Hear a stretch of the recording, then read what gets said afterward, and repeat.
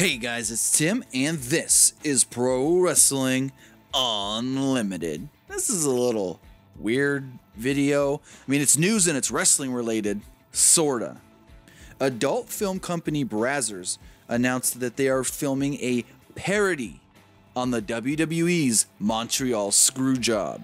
They announced that actress Mia Malkova is playing Shawn Michaels, Romi Rain will be Bret Hart, and Johnny Castle will be Vince McMahon.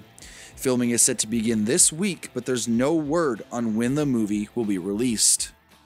The title for the movie is also being called The Job. I mean, you could have just called it The Screw Job. That's a perfect pornographic name, but anyways, I thought this was funny, interesting a little bit. Some of you might be interested. I don't know.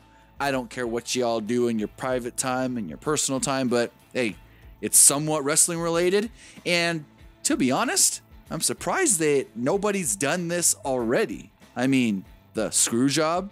Anyways, that's gonna do it for this edition of Pro Wrestling Unlimited. Remember to comment below, like and share this video, like us on Facebook, Instagram, and Twitter, and subscribe here on YouTube.